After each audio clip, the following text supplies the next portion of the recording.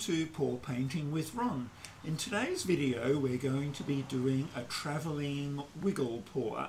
Well, that's what I call it anyway. I'm not sure if it's the proper name, but that's what we're going to do, a travelling wiggle pour. Now I'm experimenting with a few different things at the moment, so it'll be interesting to see how the painting today works out. Now I'm going to be doing it on a 40 by 50 thin edged canvas, and just like usual, I'm using some push pins stuck in the back and some painter's tape just to keep the edges tidy. Now you may notice that I'm using it on my paint spinner today. I'm not going to spin it out, but because I want to do the paint in a sort of a wiggly sort of pattern, I thought it's easier turning my canvas around on a spinner than trying to turn my jug around in different directions, but we'll see how that goes anyway today. But anyway, the paints I'm going to use today are all metallics, so I've kept them rather on the thick side today, as you do with metallics. And I don't really want the colours blending too much either, so it's another reason for keeping the mix on the thicker side today. Well, it's a theory anyway. Well, I'm using the Eraldo brand of paints today, and if you live in Australia you can get them from Riot Art. They're a brand specific to Riot Art stores. They're really nice, and I usually just pick them up when they're on sale, usually 50% off sale, and I pay about $10 for a tub of this size, 500 mils. Now I'm using 5 different colours today. I'm using metallic rainforest, a nice green, metallic lavender, and metallic treasure. What's this one? Metallic waves. They're interesting names for their paints. And metallic fuchsia. So hopefully I'll get a really nice, bright, tropical looking painting today. And the pouring medium I'm using today is just Floetrol, and I'm not using any silicone or anything like that in the mix today. Now for a canvas of this size I need about 800 grams of paint or so. So I've divided that up amongst the 5 colours evenly. Now these paints tend to mix up fairly thin, so usually I use a 1-to-1 mix of paint and Floetrol, but this time I've used a little more paint than Floetrol in the mix to get the right consistency. You'll see what that is in a little bit. So let's get started. Righto, so I've got all my paints mixed up, and I've tried to get the same amount of each colour in the same consistency. So I'll just show you the consistency I've got. They're rather thick.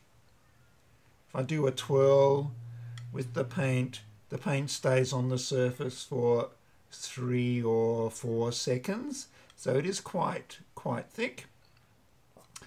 Which I'm hoping will keep the colours sort of separated in the painting rather than all blending together.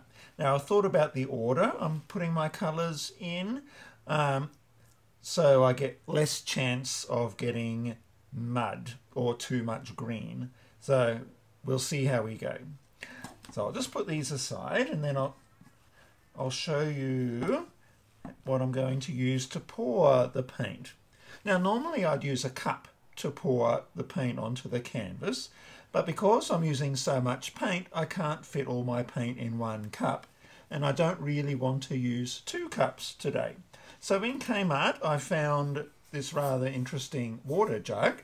I didn't want anything too wide like a lot of measuring jugs are. I wanted something that was more or less cup sized, but I could fit more paint in. So I thought I'd give this jug a go today. It was only $8 at Kmart. I think hopefully it'll work well.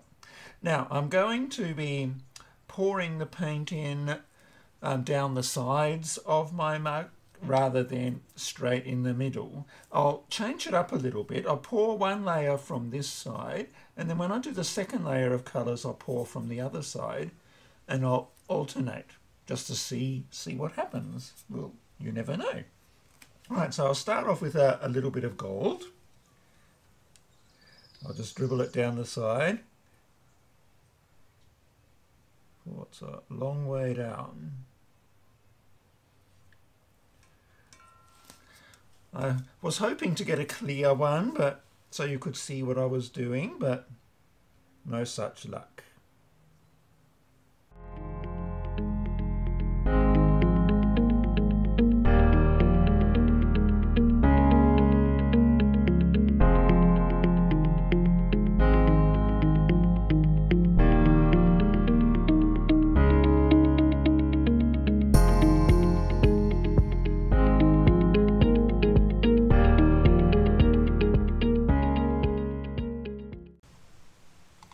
Yeah, I'll just get a cloth and touch up, clean up the sides a little bit so I don't drip all over my painting.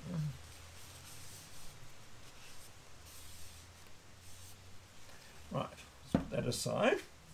Now, I didn't want to put it in a straight line on my painting. I wanted to do a bit of a swirly pattern, and I thought rather than trying to maneuver the jug around in a pattern, which is a bit tricky, I thought I'd put my canvas on my spinner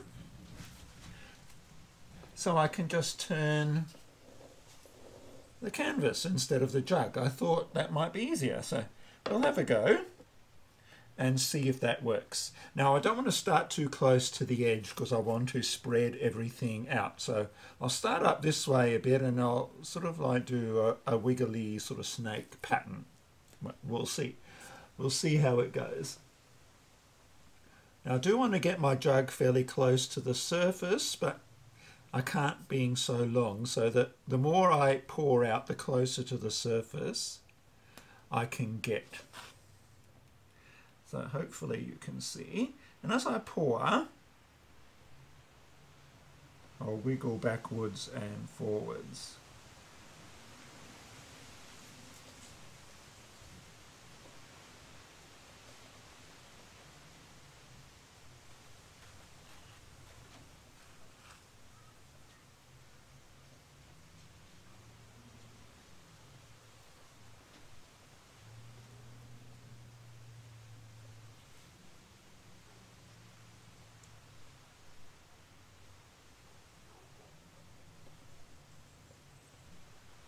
That seems to work quite well.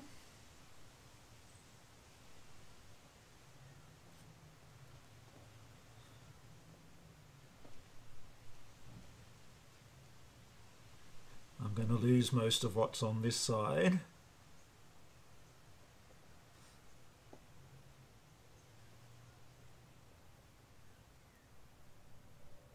I'll get out as much as I can.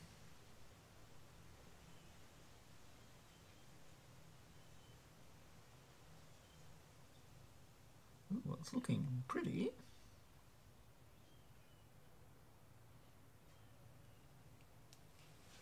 Okay. I'll just remove my spinner. I think the spinner worked really well. Much easier than trying to turn the jug around.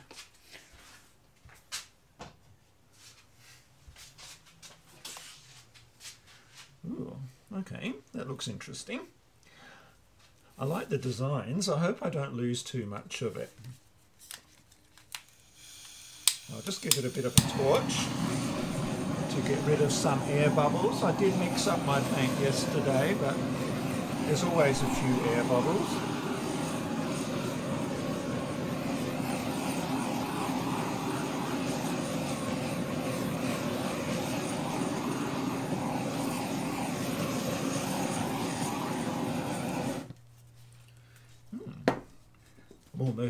Almost tempted to leave it like that. It's almost a shame to stretch it, but anyway, let's see.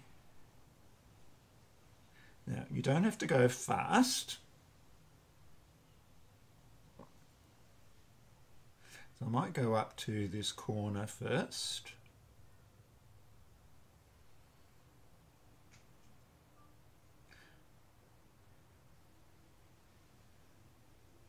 I don't want to lose too much paint yet.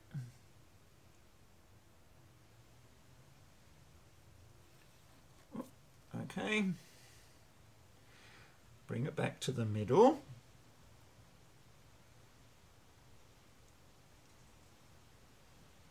And then I'll go down to this corner.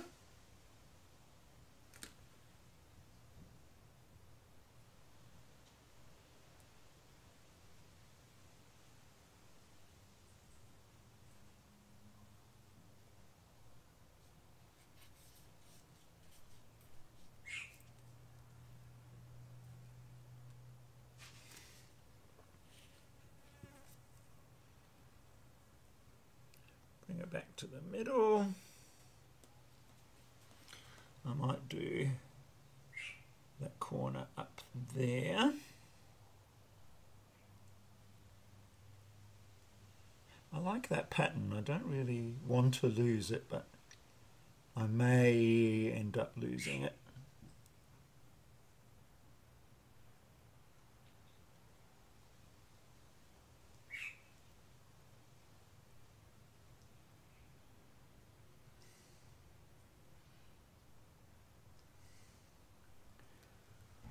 Okay, and then we'll go down to the other corner.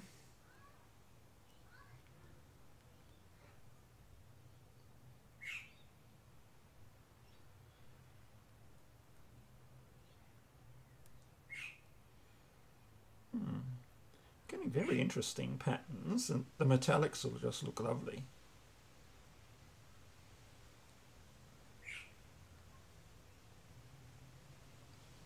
If you don't have enough paint, you don't have much room to maneuver to get your composition right.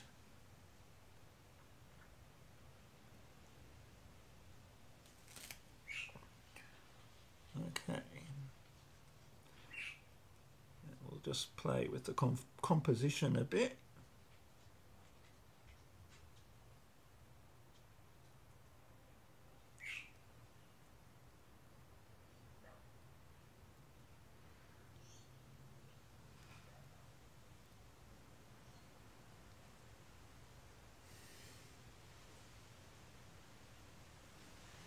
Almost looks a bit like bamboo.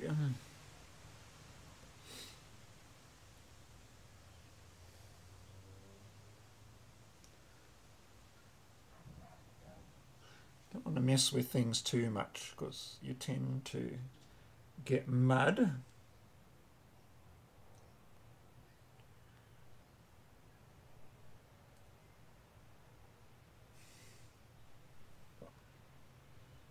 I did lose most of my magenta.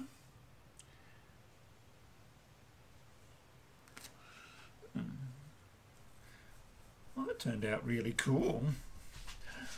I like this travelling wiggle paw. My hands are gross. Now I'll just tidy up the edges. I can pick up paint to do the corners that I may have missed.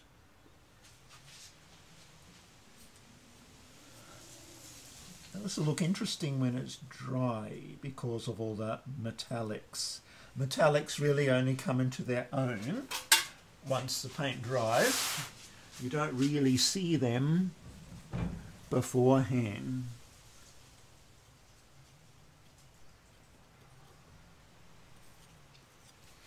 It's certainly bright, tropical looking. I actually liked it before I stretched it out, but yeah, not much we can do about that. I have to think about what I can do to keep little tight patterns rather than big stretched out ones, if you get what I mean.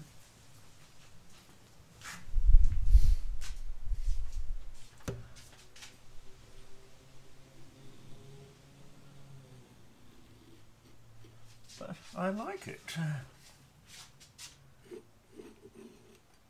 Didn't really get mud, which is always a danger with that sort of colour combination. I use sort of several primary colours all together in the same painting, and the risk of mud when you do that is always there.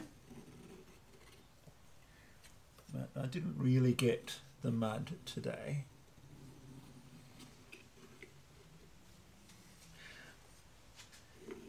Now cleaning the drips up, of course, is cosmetic. You don't want horrible drips hanging off the end of your painting when it dries.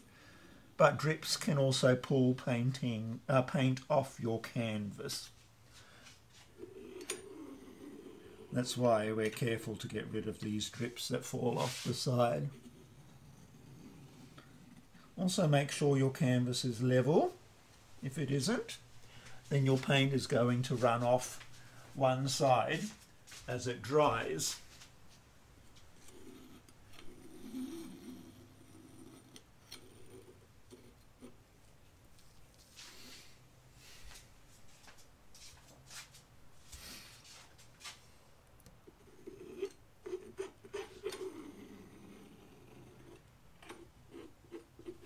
I do get nice swirly patterns like I was after. I think it's just beautiful, especially with the metallics. Just about done, and then I'll bring you in for a closer look. Alright, hopefully you can see it. I'm holding the camera above my head, so hopefully it's in frame. I will come down for a closer look. So you can see that the colours are lovely. I think this particular part here reminds me of a bamboo stem. Don't you think? I think that's just so pretty. Then we've got the lovely blue and turquoise patch in the middle, and here we've got some more gold and purple again on this side, again reminding me a little bit of bamboo, just a bit more stretched out than on the other side. I think the overall effect is lovely. Well, that was definitely an interesting experience, wasn't it? I think the overall effect of the painting is really lovely. I like all the swirls and the colour combinations that we ended up getting by twirling the canvas around a little bit as I wiggled the paint out of the jug. I'll certainly be doing it again because there's just heaps of creative possibilities with this technique. I'll use the jug again. That was really great size for larger canvases, and the spinner really made it easy to change directions. Maybe you will consider giving that a go if you're doing a painting that needs you to move things around a little bit. It works really well. Now I hope I've inspired you to give things a go yourself. That's the whole idea of these videos. Let me know how you go. Now I'm going to clean up, and I'll let you get back to whatever you were doing. As usual, if you like what you saw today, please press the like button. It helps other people who are interested in this sort of thing to find my video on YouTube. And if you'd like to see more of what I do, please take a moment to subscribe. So, we'll see you next time, and happy painting.